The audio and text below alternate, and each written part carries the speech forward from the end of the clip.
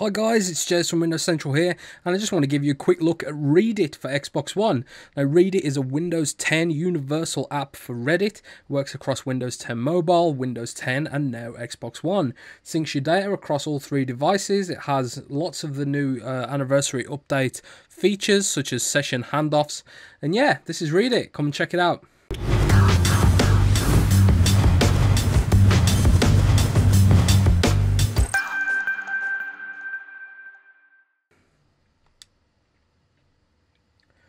So Readit joins Baconit as one of the best Reddit solutions on the Universal Windows platform, and it works in pretty much the same way as it does on PC.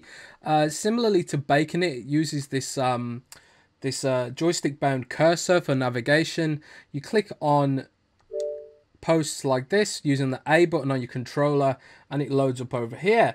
Using the left joystick controls the cursor, using the right joystick uses scroll functions, and also swipe functions. So the touchscreen swipe controls, which lets you swipe between posts, can be used on the right joystick like so. Now, all the features of Reddit are available in this app. It's a fully featured Reddit client, so you can upvote posts, downvote them. You can do session handoffs using this system over here. So if I click on open on other device and then select my PC like so, Readit has now booted up on my PC.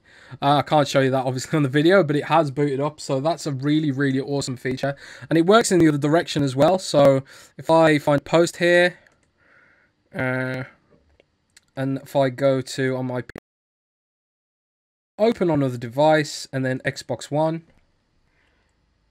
as you can see, it's loading up the post now from my PC, which is an awesome feature, especially if you want to share things with your friends. You know, you could do group Reddit sessions at someone's house using this system. Everyone sharing off Readit off their Windows 10 mobile devices. I don't know who would ever do that, but it's probably something that I would probably do. We'll just have to wait and see.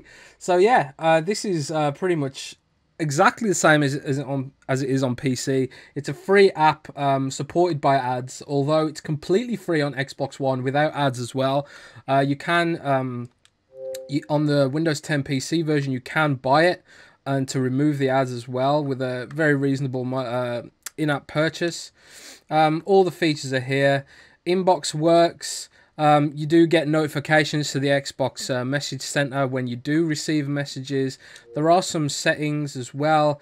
Obviously, some of these won't work because we don't have things like, we don't have live tiles on Xbox One yet, and we can't save images to the hard drive yet using the Xbox One. So the view key opens the menu on this app, and the menu button it acts as a long press or a right click.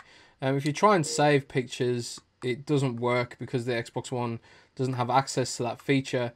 You can swipe left and right using the right joystick as mentioned. And yeah, I mean, that's pretty much it. It works exactly the same way as it does on PC. Some features don't work because they're not available on Xbox One, such as image saving and live tiles and that sort of thing. But mostly it does work really well. The notifications system works exactly as you'd expect using the Xbox One's Action Center. And the coolest feature about it is that session handoffs that I mentioned, which allow you to send your session from your phone or from your PC over to your Xbox One, which is really cool for sharing content if you're at somebody's house, for example. But yeah, that's Readit for Xbox One. If you've enjoyed this video, please like, comment, subscribe, and all that good stuff. Follow me at Twitter, @JezCorden, and I'll see you next time.